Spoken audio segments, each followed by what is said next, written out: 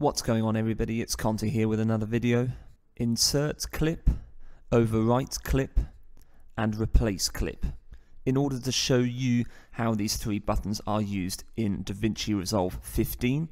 I'm going to first insert a couple of videos into my media pool here.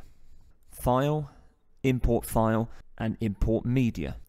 I'm going to left click, hold the mouse button down and drag my first MP4 video clip file down, which contains fireworks, onto my timeline.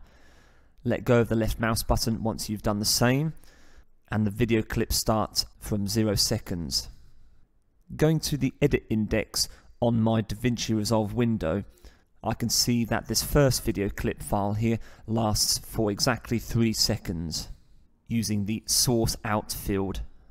And if I repeat this process with video clip 2, another video clip that I've chosen randomly for this tutorial, you can see that the video clip ends after 4 seconds exactly. I'm now going to bring back video clip 1 to my timeline, and using the blade edit mode tool, I'm going to make a couple of cuts, each one after about a third of video clip 1. A left click, so I should now have 3 individual edits altogether on my timeline. Going back to my selection mode tool, I'm going to use this to control my red indicator. For now, I'm going to leave it at the beginning at 0 seconds. With the media pool window still open, I'm now going to left click once on video clip 2. Note that I still have video clip 1 here on my timeline. If I were to press the first button, which is insert clip, by left clicking once or using F9 on my keyboard as a shortcut, you can see that on my timeline video clip 2 has been inserted at the 0 second mark and has pushed the 3 edits for video clip 1 further on down the timeline.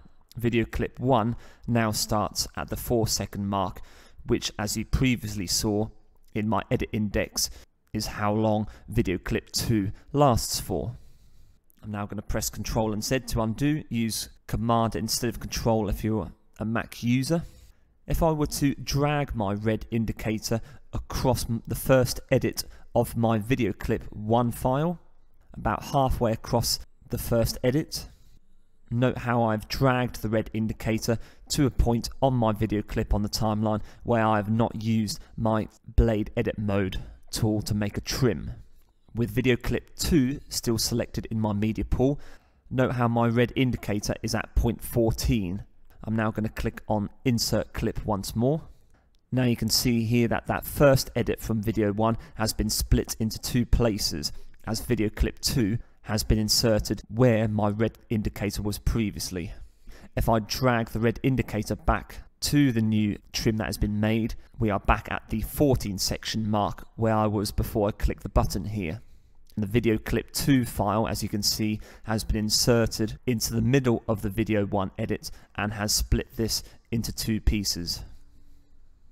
And so the red indicator on your timeline basically marks the start of where your new inserted clip will begin playing from.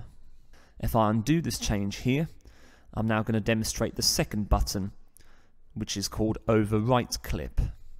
If I keep the red indicator here at point 14 on the timeline, with video clip 2 still selected in the media pool, I'm going to left click on the Overwrite Clip button once, use F10 on your keyboard as a shortcut.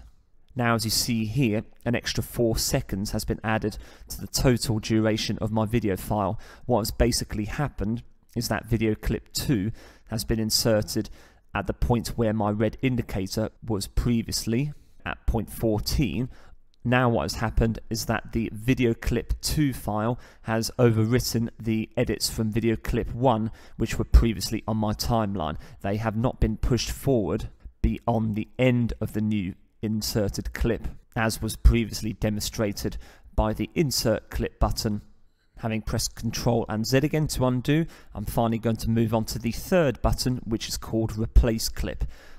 The keyboard shortcut for this one is F11. I'm going to keep my red indicator at point 14. You do not need to left click on the video edit itself so that it is highlighted in red frames like so. Again, like with the previous two buttons, with video clip 2 still selected in my media pool, I'm now going to left click on the replace clip button. Now note what has happened on my timeline beyond the red indicator and up to the next trimmed section on my video. The file in this newly created edit here is that of video clip 2. If I zoom in using the relevant button on the right of my DaVinci Resolve window once more so that you can see, video clip 1 remains before the red indicator and video clip 2 has been slotted in starting from the point where my red indicator was and finishes where the next trim has been made. And as you can see on the timeline here, video clip 2 has not been inserted into the next edit along the timeline. Thank you very much for watching. I hope that video was useful to you. To support this channel, please like and subscribe. Join me soon for another video. Take care.